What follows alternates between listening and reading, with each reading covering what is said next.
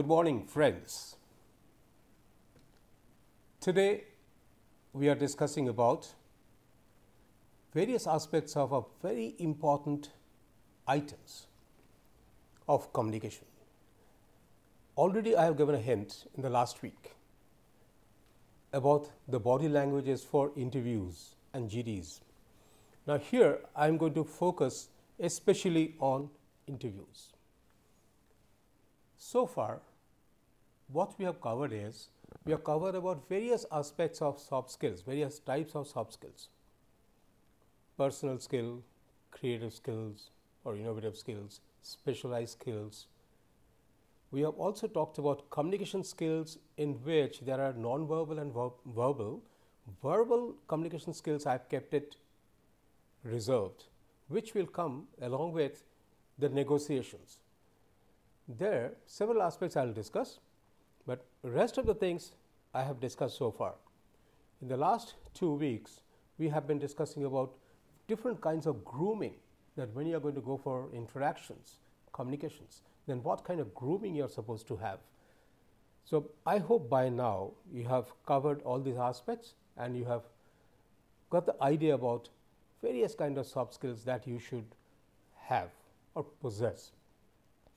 Now, today I am focusing on a very specific aspects called interviews, because I had been getting a lot of requests from my students, so that they can learn that how to really go for interviews. Now, let me tell you, interviews as a subject, interviews can be for various purposes. One is a very important thing, that if somebody is looking for a job and seeking an employment and giving an interview, very common one. Everybody thinks the interview means you are going for a job interview, placement interview. There could be interviews in which there will be somebody is trying to know more about another person, like celebrities. In such cases, what happens is, journalists, they interview the celebrities or experts or exponents to know more from him or her. That's another set of interviews. Another one is when you are going to go for negotiations or sales. At that time, you are being asked certain questions. That's also a kind of interview. But today's focus of my discussion will be more towards the interviews which are related to jobs, employments, placements, recruitments. I hope this will be very beneficial to my students, but don't bother if you are not a student seeking for a job. If you are working somewhere, now going for a second job, means job change. In such cases also, this is going to be very, very useful. I'm going to give you certain tips. I'm going to give you a certain idea that how you should go ahead with it, and also going to give you an idea that what you should do, what you should not do. Let's start. Tips for the interviews. First is, if you are going for an interview, whatever kind it is, be punctual and fresh. You must go before time, have sufficient amount of time before the interview, a good amount of time before entering into the reception lobby for wherever you are going to go for interview. Be punctual. There should not be a situation when your name has been called and you are not there. Forget about some incidences or accidents in which might be delayed, but otherwise be punctual and always look fresh. When you are going there, you should see to it that you are looking very, very fresh. Next is how you enter the interview room. When you enter, you must enter with a dignity. It is understood that you are looking for a job. That means you are on a receiver's end. People who are going to interview you, it is their discretion whether they select you or not, but never lose your dignity. You are going for the interview with a full dignity. When you enter the room, mind it, the moment you have gone to a reception lobby, I gave you a hint last time, the moment you have gone for interview and enter the reception lobby, you are being watched. The gatekeeper watches you. The reception is watching you. People passing by who belong to the office are watching you. Other members who are also the candidates are watching you. You are completely under watch. At every point, every moment, there should be a good reflection of dignity. Be poised. See, poise will come through what? Your grooming. All the grooming stuff that I've talked about, in which how should you move your hand, how should you stand, how should you sit, how should you bend, how should you have gestures, what should be your attire, altogether it's a grooming by which a poise will come. That means anybody looking at you at a point of time should feel that yes, you are a good personality, apparently. How much you are good in terms of your quality or in terms of your caliber, that will be judged inside during the interview. One thing let me tell you here, when you are going to go for interview, basically you get an interview call. All your hard skills that you have earned in the past, all the experiences that you have gathered or gained, then you applied for a job. Your resume, your CV, that can fetch you only an interview call. Rest is all a different ball game. You might give some wrong information or false information in your resume. I have seen people have done it. But everything will be judged during the interview. But that may fetch you a call. That's all. But what I am discussing over here is all your other soft skills beyond hard skill, which has facilitated getting a call for the interview through scrutiny, is over. Now on what you are, how you should behave, how you should move, how you should manifest. This is the point which I am discussing. Okay, your poise is overall appearance. Then be a good listener. Whether it is during the interview or before the interview, be a good listener. If the receptionist is trying to give you some information, be a good listener. Don't show your anxiety, don't show your urgency, that you're eager to know what is happening, when you are going to be called. Don't. Be a good listener. You lend your ear, you'll find that you'll get the proper information. You will not have any kind of cluttered information. One suggestion here I'll give you. Be a good listener, but you don't try to listen to or gather information from other candidates. That's a very risky game that you're playing. If you think that you can gather more information from the other candidates, that quite often there may be false information. I will tell you more in detail later on, but be a good listener. During the interview, be a good listener. If somebody is asking you a question, then listen to the question very carefully and then answer. Now, during interview, what will happen is it can be one-to-one interview. You are being called for the interview to discuss with the chairman or MD or maybe a head of the section. It may be one-to-one. That means you are the person who is giving interview and another person sitting opposite to you who is taking interview. It may be one-to-one. It may be one-to-many. Means you are giving the interview and that there are many other candidates, many other interviewer. Now, in the many other interviewer, how many you don't know. It may be more than 1, 2, 3, 4, 5, 8, 12, 15. You don't know. And neither you are given any hint. When this particular band of interviewer gets expanded, when they are looking for a person with different kind of objectives to be fulfilled by the company. In such cases, various experts will sit there to judge you, so that once you are appointed or you are taken to the organization, then whether you are meaningful or useful to multiple other sections. That's why many experts, many heads of that organization will sit to interview you alone. But in such cases, be a good listener. Everybody will field a question. Listen to the question very carefully. Don't jump into your answers. Don't halfway start answering questions because you might not have heard the full question. Wait for the end of the question and see what has been asked for, and then you respond. During interview, you volunteer information. If they're asking you for some information, you volunteer it. You don't have to hold back any information because you are basically, truly speaking, you are at the receiver end.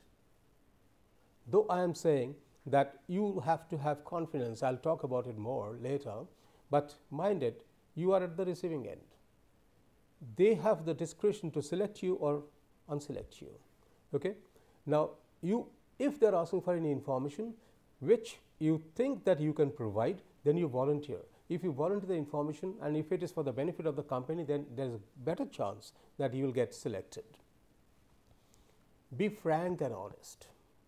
Never in any interview give any false information. That means, bluntly saying, never tell a lie in an interview. Be honest. Be honest to yourself. Be honest to the situations. Be honest to the questions. And be frank. If suppose there's a question which has been asked during the interview and you don't know the answer, it is always better that you tell the interviewer that, sorry, I don't really know about this item, or I have heard about it but I don't have a clear idea about it. You know, when you give this kind of idea, this kind of frank or honest statement, it goes into the positive reactions to the interviewer. Then they ask you second question, another question, but they will not tell you that, oh, you don't know this answer. In case that answer was very vital for them, then there is a chance that you will not be selected. But however, at least they will respect your honesty, that you have said honestly that you don't know about it. And now let me also caution you, if there are 10 questions in total and in all 10 questions your honest answer is I don't know, and I don't know, then you should be taken for granted that you are not selected. But that does not mean that you will give a false impression or you will give a bluff. Because if you tell something which is a lie, then definitely one of the experts will catch you on your wrong foot. Okay, so be frank and honest. There are situations to make the atmosphere very comfortable to everybody, that one of the interviewer or jury might, just cut a joke or offer a humor. You should have sufficient amount of intelligence to understand the humor and enjoy the humor. Most often what happens is, I have seen that the person who is giving interview, he becomes very tensed, and then he is trying to look at all the persons, very tensed, internally stressed, that any wrong move, any wrong answer would lose the job.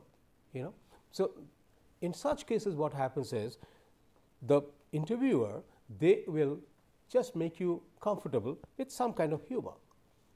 Enjoy it, and enjoy it only to the level that you just give a smile, a soft smile. I talked about the soft smile in the past. Give a soft smile so that to acknowledge or to communicate that you have understood the humor and you appreciate the humor. But the thing is, if there's a humor and everybody is laughing, but you remain very rigid, not really reacting to it, that also goes negative. Okay, so enjoy the humor. You get it or don't get it, there's a probability of 50-50. But the thing is, humor is always a gain. Next is be well-mannered altogether. In the whole interview, from the time that you have entered the office to the reception, then to the interview room, and while going out, and also leaving the office, be well-mannered at every step.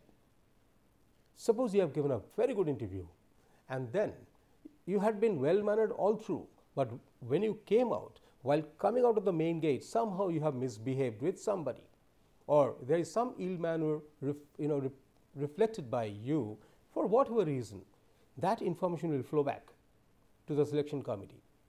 So the person who entered last, he misbehaved with our people while going out. Immediately you'll get discarded.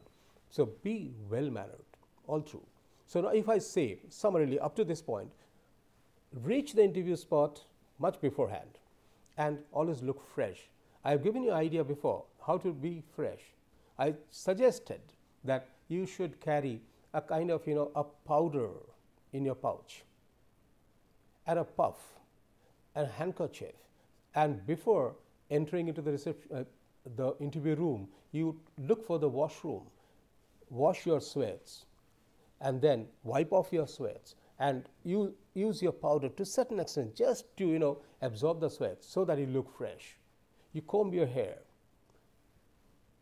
take care of your dresses that it's in the right place.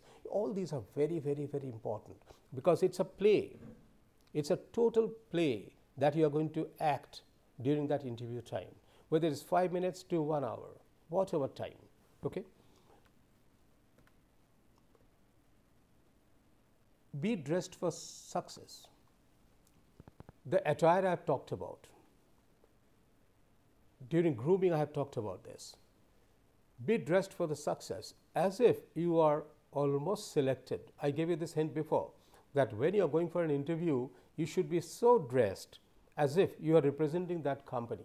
You don't be casual thinking that let me be selected, then I'll be properly dressed. No, be dressed for success. If you are properly dressed, that adds some points because your overall personality is going to be judged by the interviewer. It's not only your caliber, your qualification. Overall get up, that's going to be very vital for you. So be dressed for success and never think that you are not going to be successful. Be warm and responsive to everybody. Now let me focus more about your manifestations within the interview room. I'm leaving aside your manifestations which probably would have been some in your reception lobby while coming in or while leaving the office. Here, I'm focusing more on the interview room. You should be warm. You should be responsive. You should not look rigid. You should not look tensed. Any question that's being asked, it's being filtered to you. Sometimes your psychology is being tested by the interviewer, asking you some questions by which, how do you react to it? How do you respond to the questions? They judge you. Okay, so whenever you are facing this interview boards, you should be very warm. At the same time, you should not be very casual, very callous, very overconfident. These points I'll discuss. Very important point is follow the interviewer's lead. Here, let me consider that you are facing an interview where there are more than one interviewers. One person has fielded a question, you answered. Answer might not be to the expectation. Then another person would ask you another question, which may be a cue or a lead, which is going to give you some hint. Catch that hint. Follow the interviewer's lead. Don't miss it. If you could not answer a question properly, you will get your own feeling that I could not answer the question properly. Or the interviewer might give you a reaction that, okay, the answer is not right. Immediately you feel lost. There may be another person sitting next to you as an interviewer who is going to give you a clue or a hint, or maybe he is going to give you a lead to the correct answer, because that person feels that you know the answer only because of your tension, you are not being able to recollect or retrieve. So he'll give you a lead. So follow that lead. You have to be very carefully following the lead. Here, the idea is that you have gone for the interview. Basically, you are going to sell yourself. Yourself means your caliber. You have been called for the interview. You are selling yourself, making yourself worthy for that particular company so that they select you. And so you are selling yourself. You don't give any kind of hint that, okay, I've come for the interview, but I'm really not interested for this particular position. Don't give ever such kind of hints to the interviewer, because you have gone there to sell you.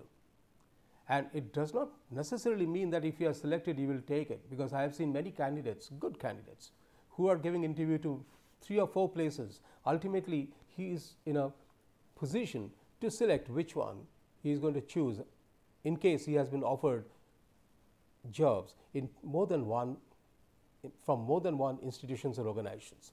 So the point is, whenever you are selling yourself, you be very careful, very critical, very honest. But the thing is, you never give an idea that I have got a job somewhere else. I have come here just to face this interview, but I may not take this job once I am selected. Such kind of statements you never make. you always go there as if you are selling yourself as a product which will be worthy for that particular company. Be assertive. Being assertive is not easy when you are giving an interview, when you are at the receiving end. It's not easy. But the thing is, if you are right, then be assertive.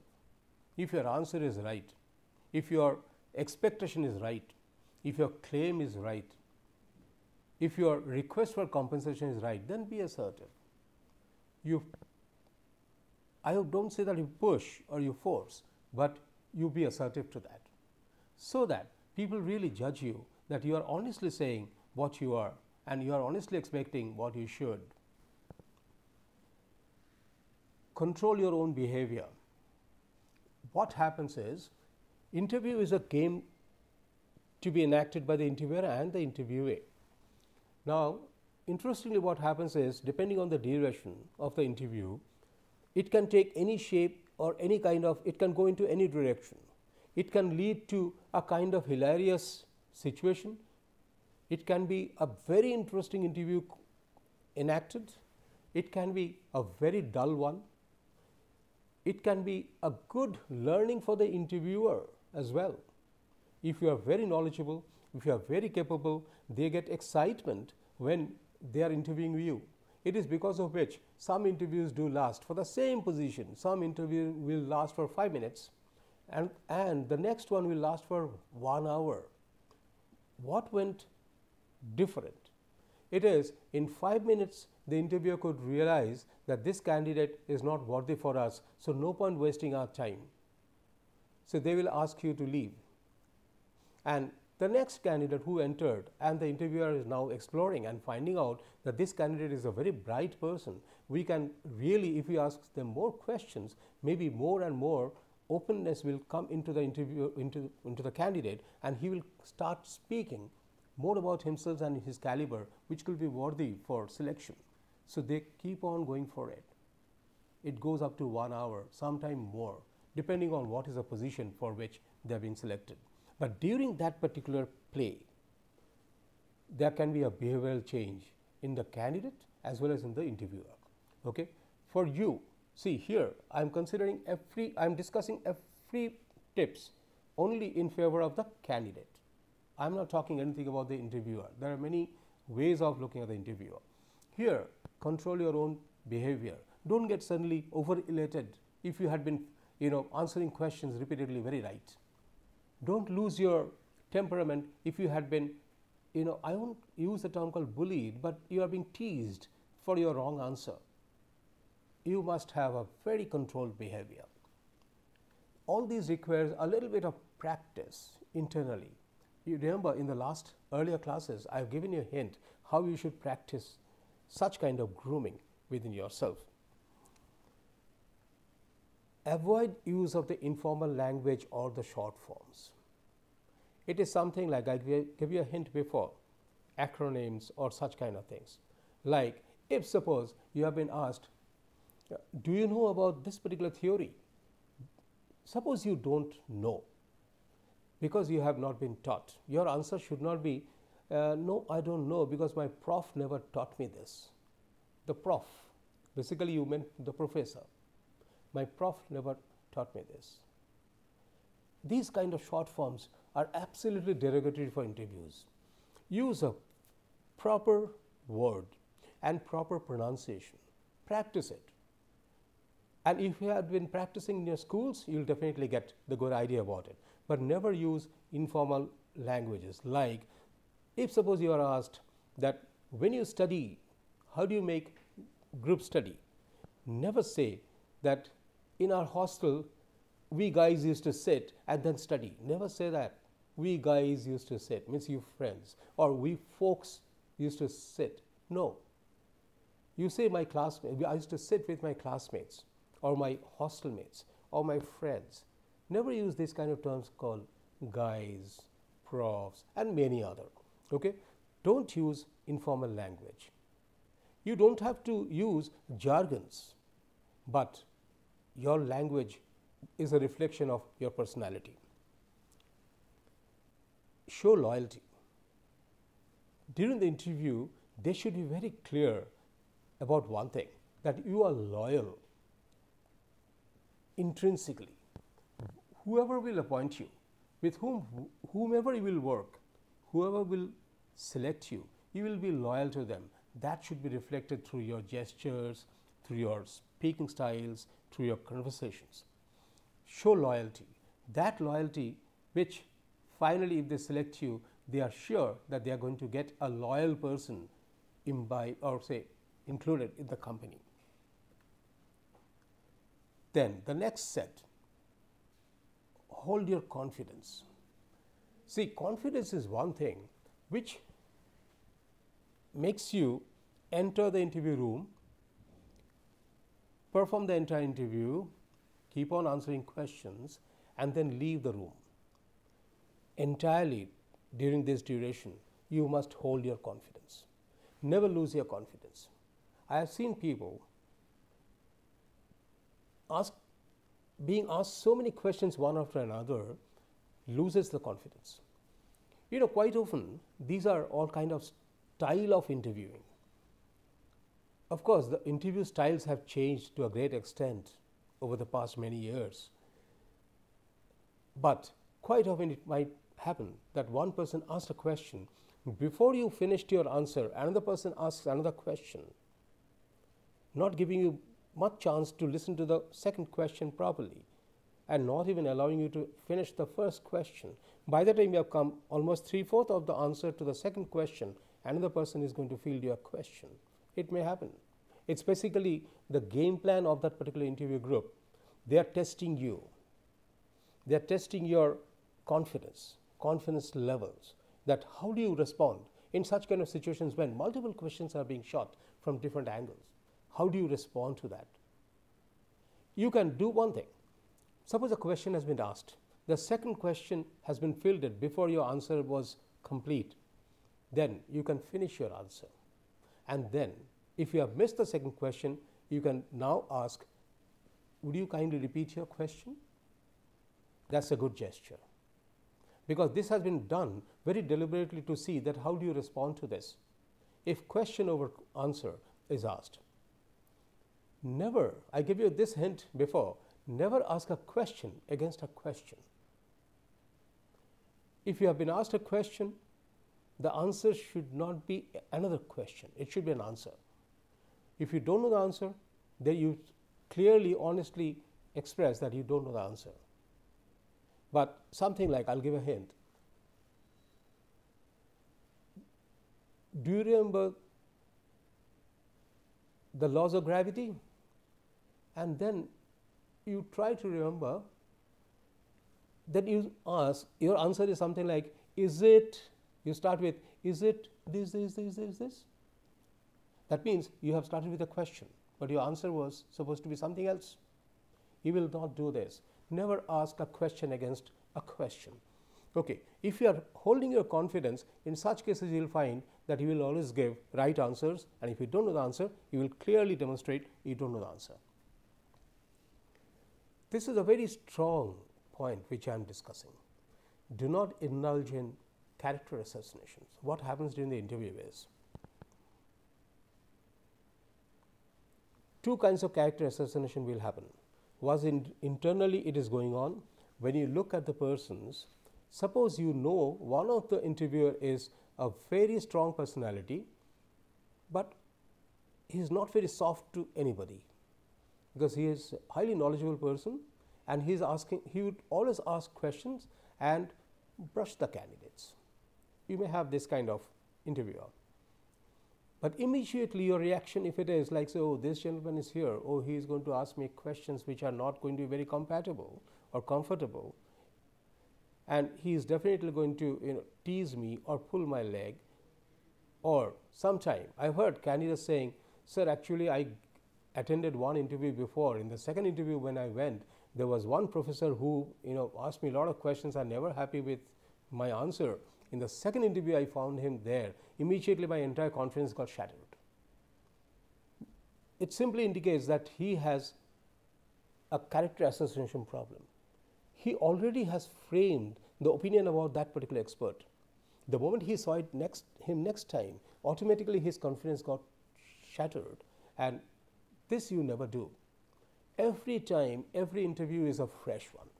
Always treat every interview as a fresh one. Doesn't matter if the same set of interviewer is sitting in front of you in the next one. It may so happen that you have applied for a position in a department in one of the institutions, and first time you were not selected, and the second time you have been shortlisted for interview, and then at that point of time you know that everybody in front of you are the same persons. Don't start judging the characteristics or characters of those persons whether somebody called you this. Next, know your worth. You should know what's your worth. What you possess, what skill, what knowledge. You must know your worth. Also be aware of your weakness. You should know that you are weak in which front. And if you know that you are weak in which front, if any questions are shot at you, then you try to defend yourself by expressing that I don't know. But never say something like, in one of the interviews I asked a person, the candidate was saying that I am expert in computer. Then my question was, computer means what? Is it programming or how to type in the computer? So I said programming. I said fine. What programming language do you know or you are expert in? The candidate answers, I know some C and some Java. It simply gives a very clear idea that if somebody knows some C and some Java, the candidate does not know about any of these languages, programming languages. If the candidate wouldn't have said that I am expert in computer, if the candidate would have said that once I get an opportunity I will learn, it would have been a better choice for us. The moment the candidate said I know some C and some Java, that means nothing. Immediately got discarded. So the weakness has been exposed. So if you have the weakness, get it, always try to see that your weakness is never exposed. There is another thing which happens is interview fatigue. It's not necessary that you will be always, selected in the first interview or the second interview.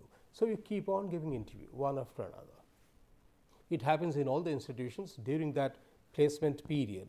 Different companies are coming and you are sitting for the tests, and then if you are qualifying in the test, you are called for the interview or GD, and then finally when the shortlisted candidates or selected candidates list comes, your name is not there. You don't lose heart. Of course you do, but you don't lose heart. You try for the second one. The second one you go for the same process and you found that you are not selected. So what happens is one after another, if you keep on giving interviews, it takes a lot of stress, and this brings in fatigue. And the interview fatigue, if you have, then it is a very dangerous thing happening at you. Try to see that you don't have fatigue. Every time go with a fresh mind. The first one you did not get selected. You try to see the candidates who got selected.